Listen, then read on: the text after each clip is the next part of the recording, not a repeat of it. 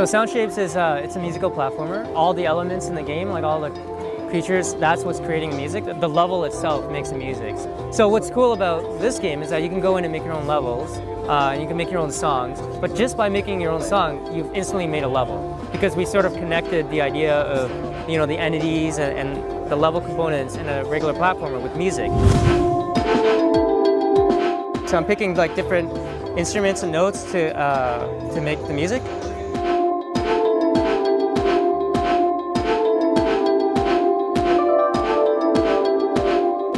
And then I'm going to add in some grounds so that I can collect these. So in the game, these are sort of like coins, you collect them, and when you collect them, it adds that note to the music.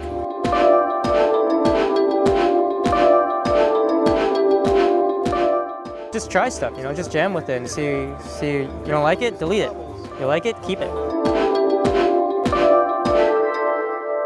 So it's super simple, like I just press a button and I'm already playing it, playtesting it. So that note looks like it's probably impossible to get. I can just, you know, just add another thing in there. Try it again, you know what I mean? So it's super simple.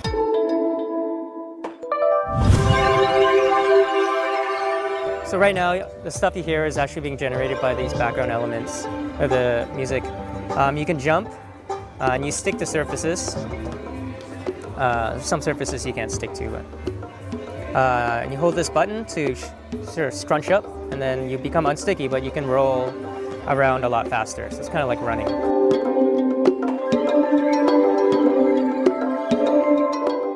Those white things that I've been getting are the notes that I was placing in the editor.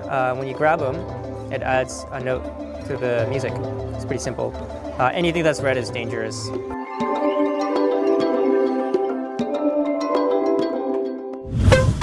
These bouncy things react musically to when I interact with them. And what's cool about them is they record the sequence. They record the sequence that in which I hit them, and it adds that to the music. And because all the entities are musical, and of course everything is synchronized in the music, so these guys are like shooting on the beat.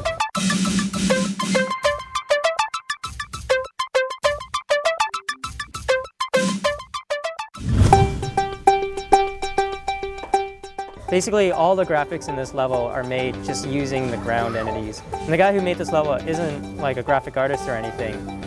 He just sort of took the tools and played around with it.